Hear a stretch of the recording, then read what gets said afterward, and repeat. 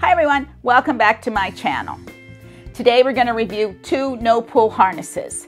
First one, the Pet Safe Easy Walk harness, and the Two Hound Design Freedom harness.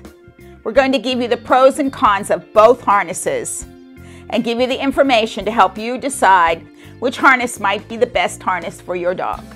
So we know that a regular harness causes a dog to pull, but at least it doesn't put pressure on their throat like a collar does. Here's a picture of two dogs in regular harnesses. You can see the way the harness is attached to the leash at the back. So when this dog pulls in the video, the owner has no choice but to go right along with them. So this type of harness teaches your dog to pull. It's like a sled dog team. When you put them behind the sled, their harness encourages them to pull. What's the difference between a no-pull harness and a regular harness? The regular harness, the dog pulls forward and your dog is learning to pull harder. So what makes it different with a no-pull harness? No-pull harnesses are designed to help your dog to learn not to pull. Please don't forget, subscribe to my channel and ring the bell so you'll get all the new episodes. First harness we're going to talk about is the Pet Safe Easy Walk harness. And you can see it has different colored straps. One strap that is a different color from the other two. The one that is the different color is the belly strap. Both the chest strap and the shoulder strap are pink. And the belly strap is gray. In that way, it is to help people to know how to put the harness on. Now the company has even gone so far as to write the word shoulder, belly, and chest on the straps to help people to understand how to put the harness on correctly.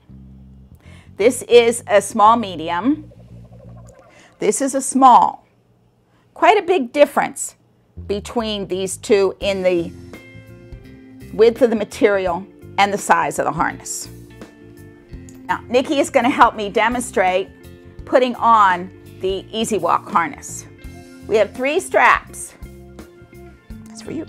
Proper way to fit this is to take the belly strap and open it up, slip on the shoulder strap, and feed your dog.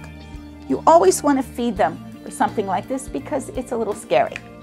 Now, in order to fit this, good girl, wait, good girl, you want to pull up on this so that the rings fit right at the point of the shoulder.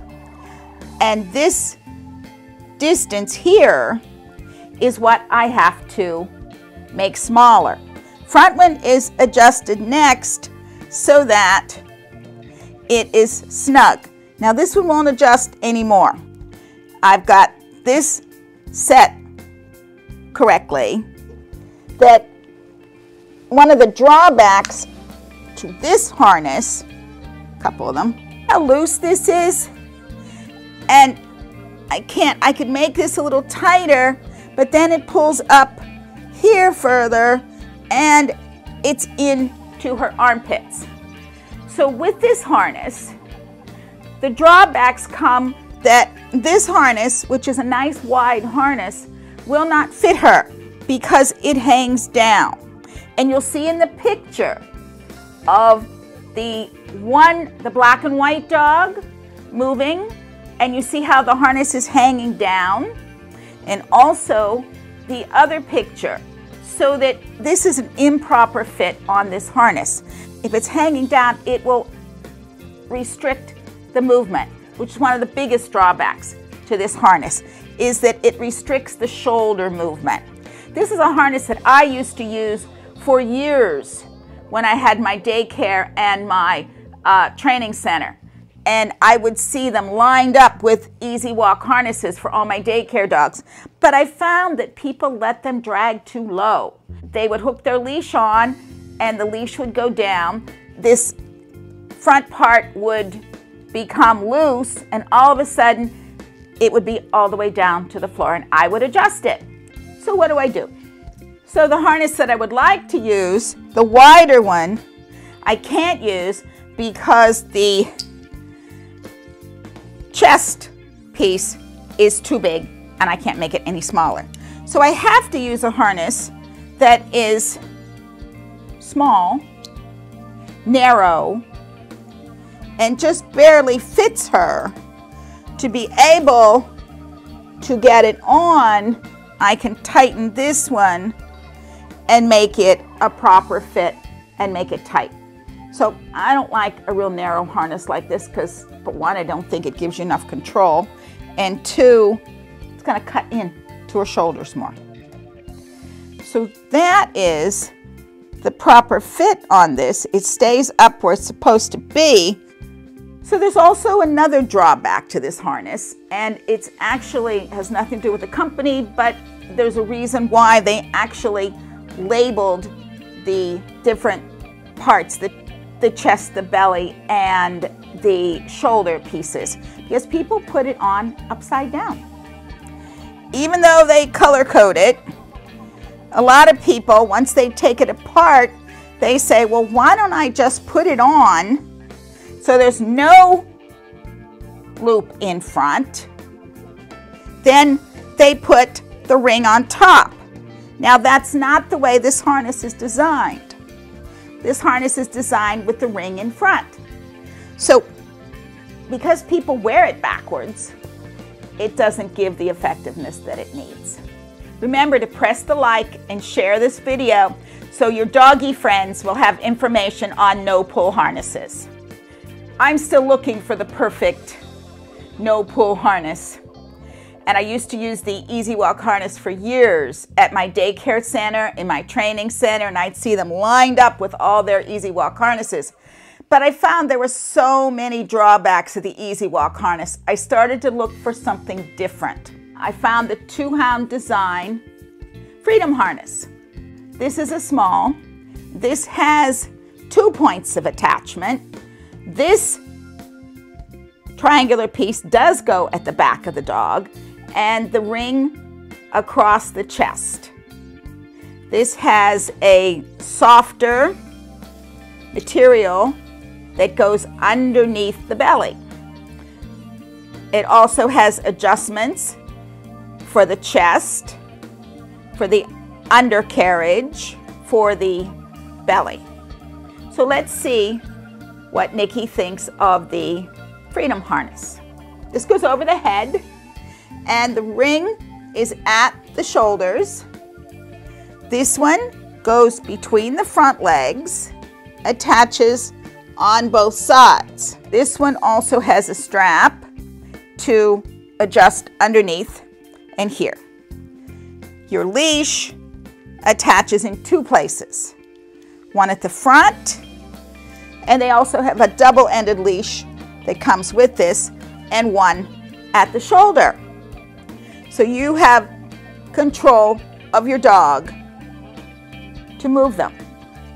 So this is the harness that I started using with my training classes. And many people like this harness, work well with this harness, but I also found, here's the drawback to this, people don't like to use a double-ended leash. So what they would do is they would just use both of them hooked to one side. You've got the leash on your dog, and this is designed to work this way, so it's not all bad. Because if your dog pulls forward, you pull up, and that stops your dog, and then you release. And you keep doing that until your dog learns that when they pull forward, you pull up and release, and they stop pulling. So that's not all bad. The way sometimes people would come into class with both of them hooked in the front. You can stop your dog from pulling with this way by pulling to the side. So you can do that. So this harness can be used either with 1 clip, 2 clips. So if I was happy with this harness, why did I decide not to continue using it? Well, I'll tell you, especially on smaller dogs, what happens is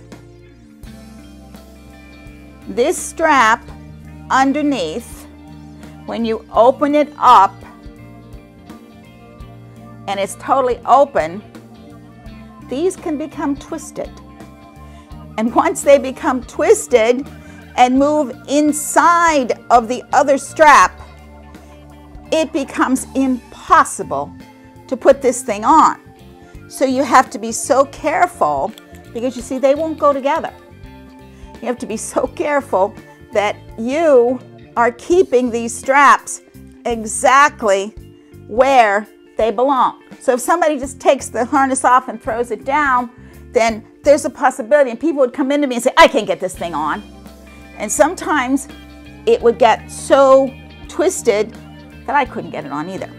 So that was one drawback to this. The other is the really narrowness of these straps. Yes, this is a softer velvet and it's easier on under the belly, but the majority of this is still a hard material.